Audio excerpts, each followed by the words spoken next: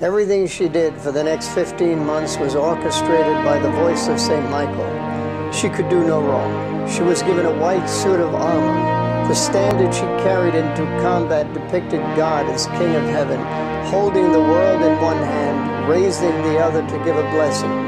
He was flanked by the archangels Michael and Gabriel, offering him a lily.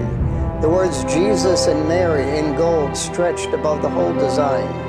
She was offered a sword, which she refused. She said she knew of a better one.